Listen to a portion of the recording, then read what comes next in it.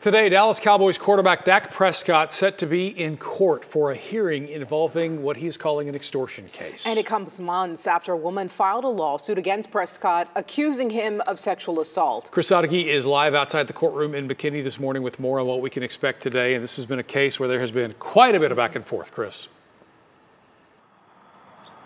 Yeah, Mark, and the hearing today at this courthouse could shed a little bit more light on where this case against Dak Prescott is going, as well as his countersuit against the woman who is accusing him. We're here at the Collin County Courthouse because you might remember back in April, attorneys for his accuser dropped their case in Dallas County to refile here in Collin, an effort to make things more convenient in the case after Dak filed his extortion countersuit here in Collin County.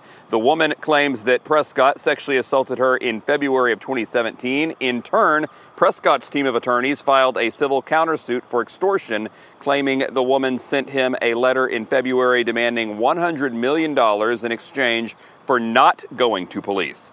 Last month, sources told WFAA that Dallas police are not pursuing a criminal case against Prescott because they found no evidence to support the woman's accusations. So at this hearing today, we could find out the possibility of this case either going forward or maybe even a chance that it is dismissed.